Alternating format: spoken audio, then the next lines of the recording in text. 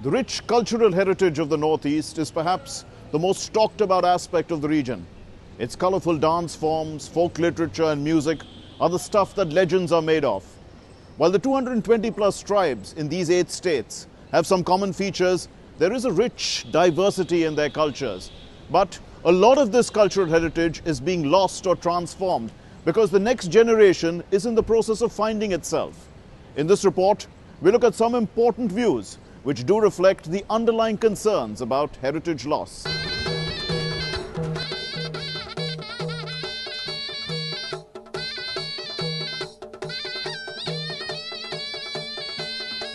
These dances can mesmerize us.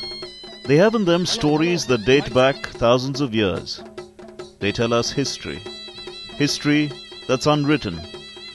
History that's not described in words but in music and harmony, linking communities with the powers of nature.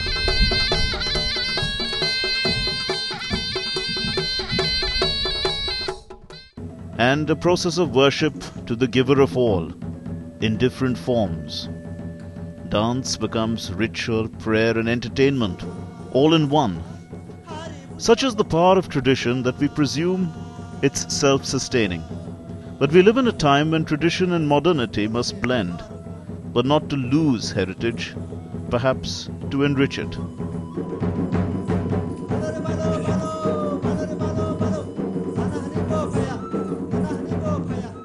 We see what the rest of the world is doing or what the rest of the country is doing, and nobody likes to kind of stagnate. That's true not only of us but all human beings. It was inevitable that development should come. It was inevitable that the people will accept it. It was inevitable that there would be erosion of traditional values and laws, and which happens in any society. Conservation of heritage is very critical, particularly when our heritage in the Northeast is not documented as yet. Right? We have lost. Say one of the things which we have lost in the past is a tremendous and a very rich reservoir of knowledge on traditional medicinal systems. We have lost, right? We have lost huge number of heaps of manuscripts. We have lost so many cultural practices. We have lost so many social practices, right? At the same time, what we say is we are conserving heritage, but none of the items in the Northeast, except I think Kaziranga National Park, has been in the World Heritage List. In our folk cultures, we have some interesting stories related to the origin of the universe, origin of man, and some interesting folk tales, the origin of rivers, some traditions about the Brahmaputra, and we have some poems, some new poems also have come up about the Brahmaputra in modern literature, in modern poetry, but it is also there in oral tradition. These are excerpts of Shad Sukh Mansiyam, or the dance of the happy hearts of the Khasis. Shad Sukh Mansiyam is a thanksgiving dance and seeks God's blessings for the coming year for an abundant harvest. They dance to drums and pipes called Tangmuri, the queen of musical instruments. The Sengh Khasis preserve this dance form and music led by the Tangmuri pipes.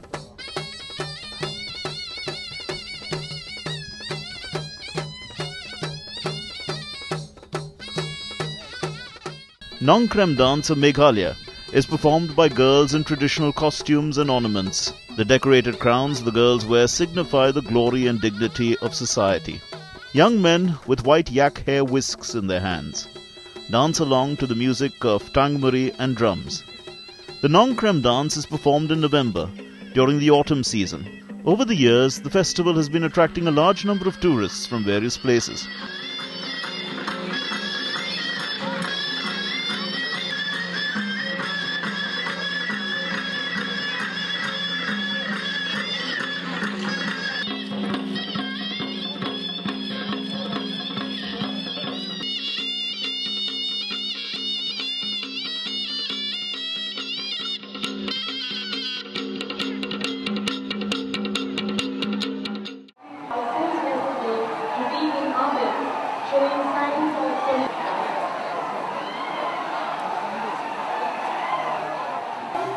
Sian Raj Jovai is one of the most colourful and important Beding Klam festivals of Meghalaya.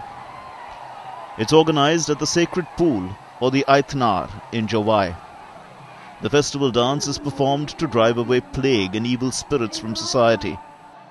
Thousands of Sian Raj from Jovai, Shillong and Umalong join the festival dancing in the sacred muddy pool to the tune of drums, cymbals and flutes.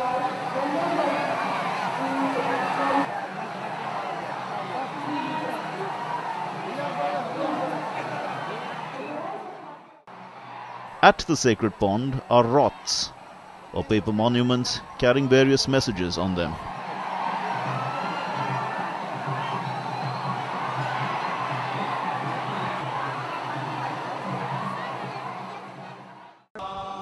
Apart from dance, literature and folklore are preserved and passed on in the oral tradition. The storyteller is taught his skill in a system not unlike a school of dance and music.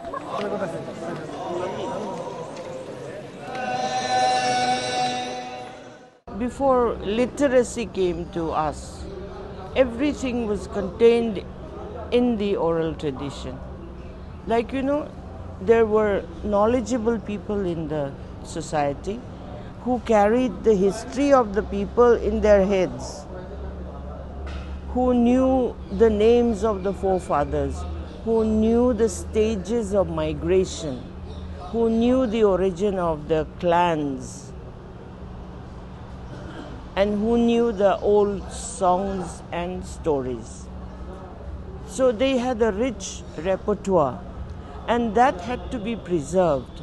And in order to do that, the institution of morungs, in our language we call it the arju. That's the dormitory, and it was meant for sleeping quarters for adult males. And it was in these dormitories that all these stories, histories, songs, stories were repeated and taught to the young boys, so that they would become the guardians. They would tell the stories in their term. You're watching Northeast Interface. We're taking a break. Stay with us. The life and culture of all the 19 tribes of Tripura, like the other northeast states, revolve around jhum or shifting cultivation. The tribes occupy themselves, besides agriculture, in hunting, and they keep themselves entertained through songs and dances. The dances were ritualistic, worshipping the forces of nature. Hojagiri is a dance of the Riang tribes. The dance is Lakshmi Puja, performed on the full moon night of Durga Puja, generally after the third day of Dasara. Goddess Mailuma is the Riang version of Goddess Lakshmi. The dance is performed only by women, 4 to 6 in a team. The male members sing and play the kham, Sumoy Kshumu. Other women join in the chorus. Padmalochan Jamatya, a writer in Koborok, feels the dance is unparalleled in its motion.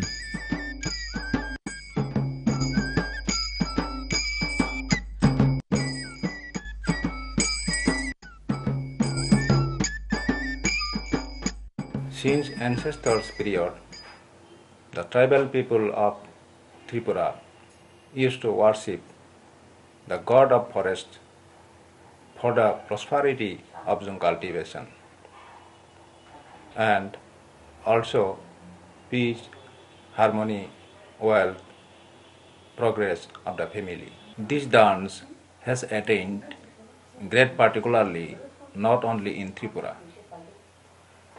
but in the other parts of the country and abroad as well. Lebangs are insects that attack the fields. In the dance, the men beat bamboo sticks while the women catch these insects. Nowadays, this dance is very less performance in our state, as because new generation youngsters are not ready to learn this dance.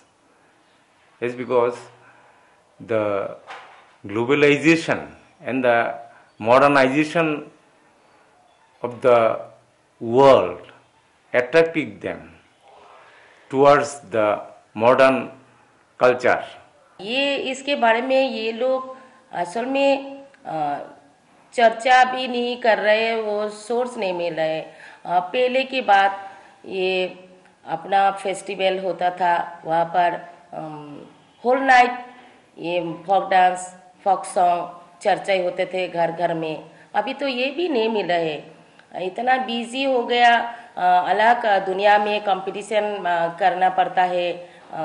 तो तब भी अभी हम लोग को सोचना पड़ेगा ये कैसा क्या करके ये बच्चे लोगों को इसके बारे में इंटरेस्ट करना चाहिए। Sowing is done in mid-April, and then the Tripuris pray to god Garya for a good harvest. Garya Puja continues for 7 days.